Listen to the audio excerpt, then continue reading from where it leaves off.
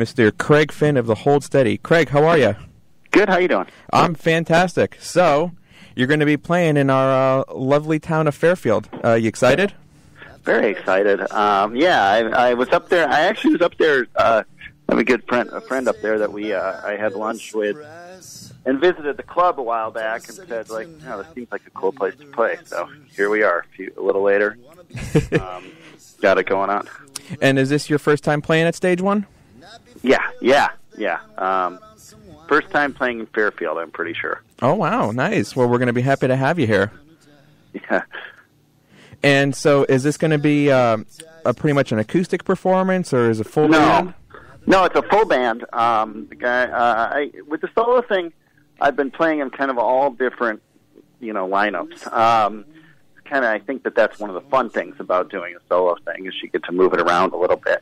And so this is a really spectacular band that I'll have with me. I have Josh Kaufman, who produced my last record, playing guitar, and he's actually worked really closely with me on the solo stuff, and he also plays with Josh Ritter, and he's co-produced that big Grateful Dead tribute record that just came out, and wow. He's got his hands in a lot of things. And Will Berman, who's been playing bass with me a lot, is going to be joining on bass. Will also does a lot of things, but probably best known for playing drums for MGMT. And then Matt Barrick is the drummer, who is best known for playing with the Walkmen, but also plays with a lot of different things. So it's actually a spectacular band, and I'm really excited to play live with these guys. I've played live with each of them, but not with this formation. So it should be kind of a special thing. Yeah, it sounds like a pretty big, spectacular lineup you got there. Yeah, I mean it's really fun to play with different people, and these are all really great musicians. So we should be able to have a lot of fun with the songs and stretch things out and whatnot. And so this tour is in support of your album Faith in the Future, correct? Correct, yeah, which came out in September. But so I've done a couple tours on it, and I've already started making the next solo record. But I think we'll probably be doing mainly songs off Faith in the Future and my first solo record. All right. And so, being a solo artist, as many people know, you were in the band The Hold Steady. Mm-hmm. Did you find it hard being solo? I know a lot of artists, Michael Stipe famously said that he, was worried about going solo because he was worried that it would sound like watered-down R.E.M., and he's like, no, I'm not going to do it. Was any concerns with you, wondering that this might be watered-down Hold Steady with some people? Yeah, I think part of it, for me, it was very, on a sort of artistic and spiritual level, it was very rewarding, because it just allows you to do different things and look at things differently, and playing with other people changes the way you look at things, and just kind of going through different processes. I always I think it added a lot of confidence to myself as a musician, being able to hold my own with a new group of people, and also a constantly changing group of people, and sort of redefine what I think songs meant to me, and where songs started and instrumentation started. Meaning, I write songs, but, the idea of playing them acoustic one night and then playing with a 6-piece band the next night, and seeing how those songs changed and how they highlighted different areas. I do think it's, to be honest, it's a difficult thing to, it can be a difficult thing for the audience, because you have to communicate, this is not watered down Hold Steady. This is not this is not half-assed, or it's not half-baked. It's the real thing, and I think when people come and see it, they feel that way. But it is. I think there's an education you have to try to give people about what it is. And do you find it hard trying not to, cave into the fans and play a Hold Steady song or two at your solo shows? I have done a Hold Steady song or two. I think for me, the thing that makes it maybe a little easier is in the Hold Steady, I mainly only write the lyrics. Mm-hmm. So I feel a little weird about going out and playing Hold Steady songs when I didn't, write. It's not like I wrote all of them. There are a few I wrote the music and the lyrics to, and those are the ones I feel a little more comfortable playing. But I kind of like it as it's a clean break. I've done a lot of Hold Steady, I always say I've been at every Hold Steady show. So I feel like it's an opportunity to do something new, and to be respectful to the guys in the Hold Steady. I don't think it's totally. I'm not super comfortable just doing a bunch of Hold Steady stuff. Yeah, exactly, because you want to leave, the Hold Steady as its own thing, and, Craig Finn solo is his own thing, so you kind of don't want to mix the two. Yeah, absolutely. And the Hold Steady is a very special group of people, my best friends in the world, and I want that to, I want everyone to feel good about all of it. Do you find that, between the Hold Steady and your solo stuff, do you find your songwriting process has changed, or maybe even improved?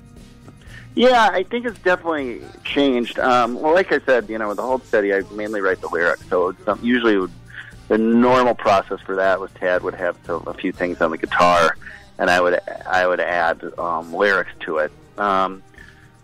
With the solo stuff, I'm more likely, to come up with the song, a very simple song. Just kind of simple chords and the vocals and the story. I think in the solo stuff, I'm even more committed to kind of a storytelling type of song, and then I kind of take it into musicians, which, like I said, are kind of ever changing, and see what comes of it. The process is different. I think with the solo thing, things can be a little more wide open and subject to what happens when we get in the room. And I know that mainly you're pretty much a front man. Once in a while you'll break out the guitar or two. Did you find that being solo, you kind of focused more maybe on chords and stuff when writing? Yeah, absolutely. And I think I've become a better guitar player I've certainly paid more attention to it. The Hold Steady the past few years, we play with 3 guitars on stage, 3 including me. So there's just 2 lead guitar players, on stage in the Hold Steady, and it's there's just not much there's not a lot that I add, so sometimes I ignore it. Where in the solo thing, I think I'm coming through more, and it's more part of it. So yeah, I pay more attention to the guitar playing with the solo stuff for sure. And with your recent album, Faith in the Future, can you give us a little bit on who sort of was your inspiration? Any artist that went into writing some of this stuff? Well, I think it's a lot of, I think anything that's storytelling and lyric driven, but it struck me I think artistically the one artist that I think when Lou Reed died a few years back, when any artist dies, I think, an artist of that legacy, you kind of look back and say God, it's natural to go through a period of listening to a lot. And I was kind of interested in how he, throughout his career, just told these stories and didn't have a massive singing voice, but did so many different cool things with, just vocals and songs and voice and guitars and words and music. And so Lou Reed and the Velvet Underground have always been a big influence on me and something I've loved, but I feel like more so than ever that was on my mind when I made this record. And a few years ago, because I actually meant to have this in the back of my mind to ask you, I know I'm a little bit late here, but a couple years ago, you got to open for The Replacements in New York. How was that? That was amazing. It was the greatest thing ever. I mean, that's my favorite band in the world.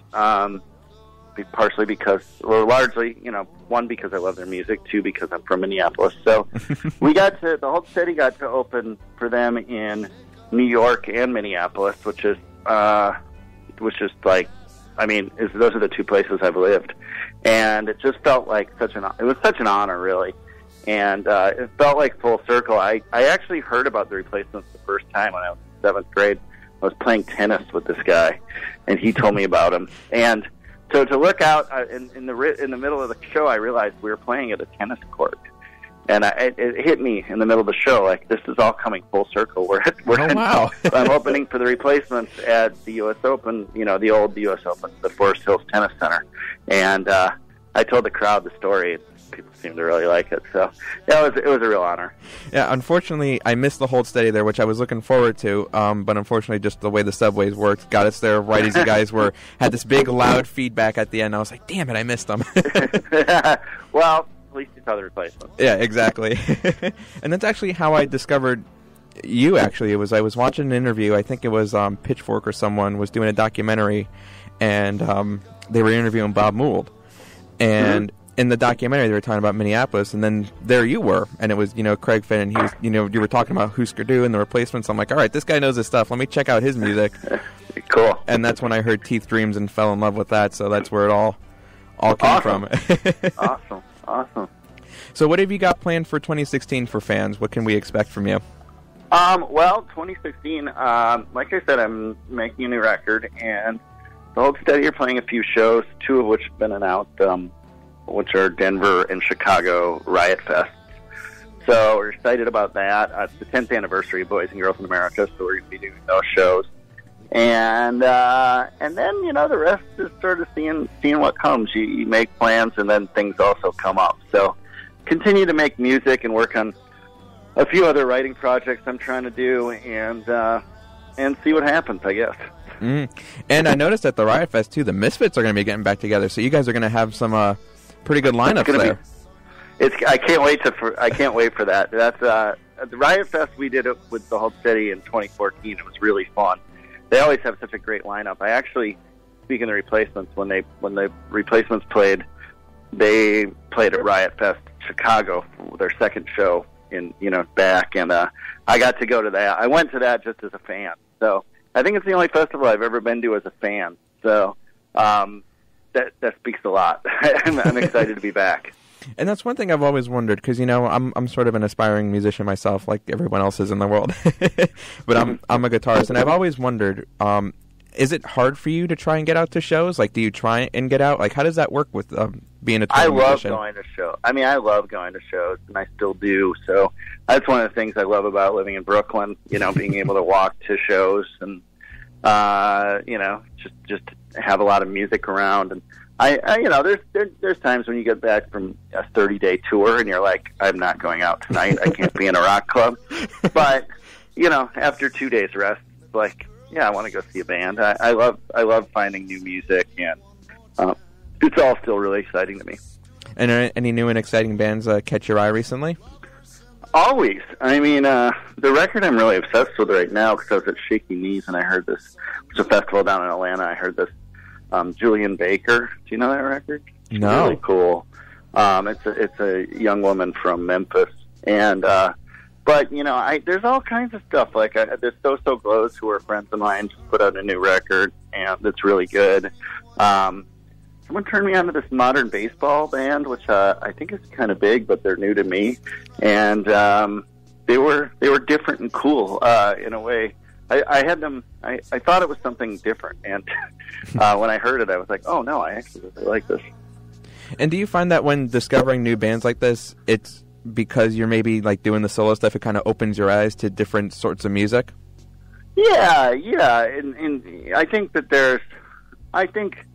the more being older and just having spent a lifetime, or what feels like a lifetime doing, kind of big rock and roll, sometimes, I don't know, sometimes there's a desire to find different things. But yeah, I think just, the more you play and the more you play with different people kind of opens your eyes to different ideas. And speaking of playing, what are some of your favorite songs to play live off of the solo stuff? I think Neumeier's Roof, Faith in the Future, is probably my favorite song to play live, just because I think it kind of grooves them a lot.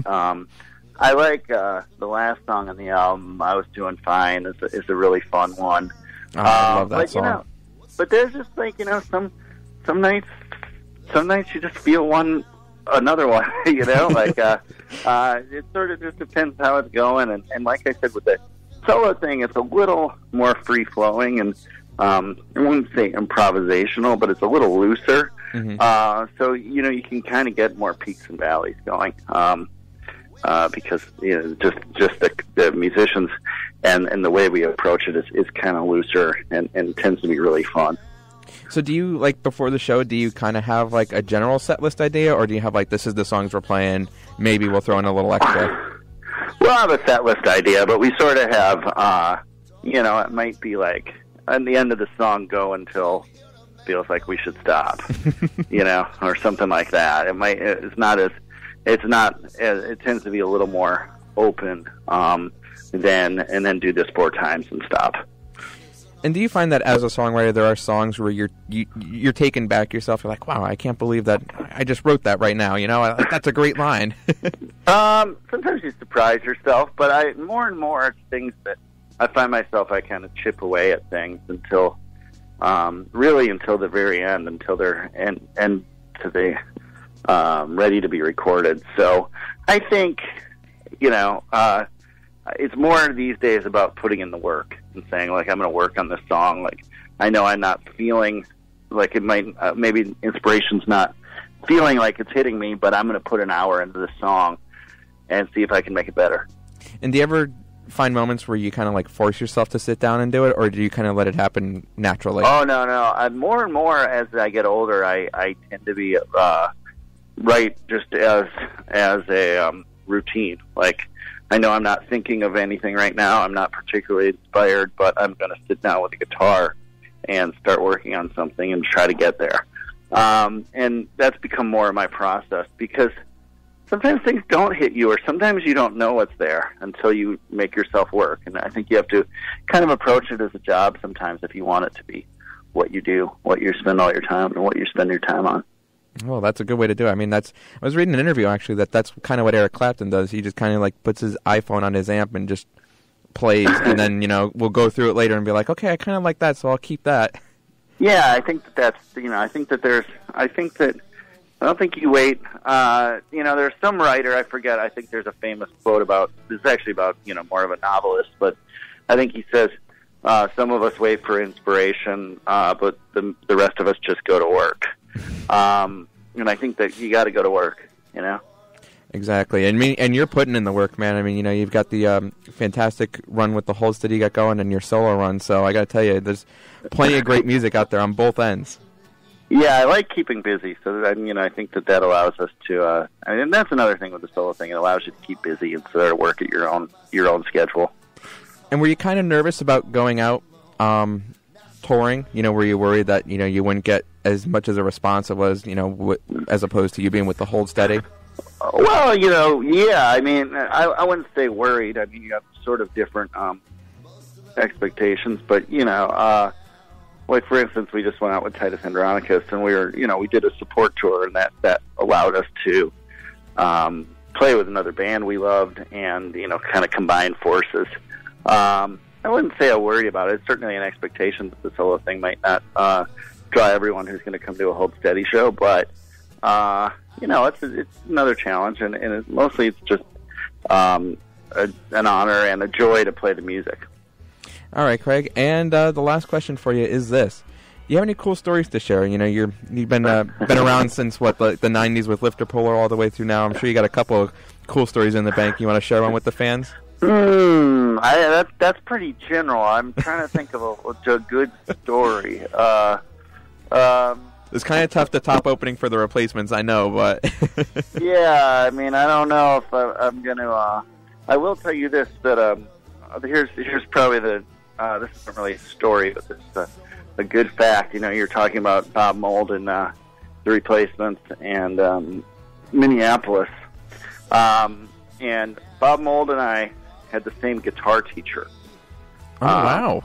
That we went to guitar lessons. He's ahead of me and was more advanced than me, but we figured out that we had the same guitar teacher, and he taught not only me and Bob, but I think Dave Perner from Soul Asylum too. Oh, no way. His name's Chris Osgood, and I think he might be the true godfather of the Minnesota scene. Well, yeah, training all those great musicians there, it's like, good roster under his belt.